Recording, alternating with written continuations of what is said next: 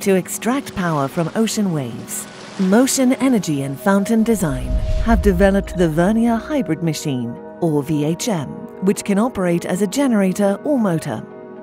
Traditional motors are high speed, low torque, using gearboxes to increase torque. The VHM is specially designed for high torque, slow speed applications, with a robust, scalable and modular design. The technology was theorized 20 years ago. Previous limitations in power electronics are now solved, bringing commercial viability. The machine consists of a rotor and a stator. The rotor is a laminated steel cylinder with toothed surface. The stator comprises an array of modules with magnetic teeth. The VHM utilizes flux modulation, where the magnetic path offered by the steel teeth applies a torque to the rotor when the rotor teeth and magnet teeth are misaligned.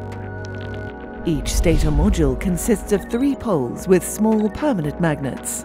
Around each pole is a coil, which controls the magnetic flux.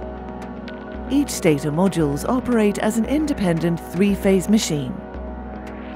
The numbers of rotor teeth and stator magnets are intentionally different, so there is a regular pattern of alignment and misalignment, just as occurs in a vernier caliper gauge. As a motor, as phase 1 reaches peak AC current, the nearest teeth are forced to align, and those of phase 2 are brought into near alignment. As the AC current progresses through each phase, the rotor is driven. Due to the vernier alignment, the electromagnetic rotation is much faster than the mechanical rotation, and a gearing effect is obtained.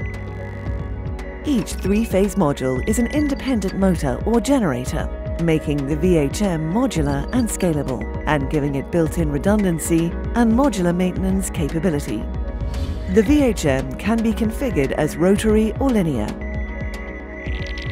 For the high of torques and slow speed achieved, the VHM is very light and uses few permanent magnetic material, saving costs, reducing supply chain risk, and achieving a much greener design. The Vernier Hybrid Machine by Mocean Energy and Fountain Design.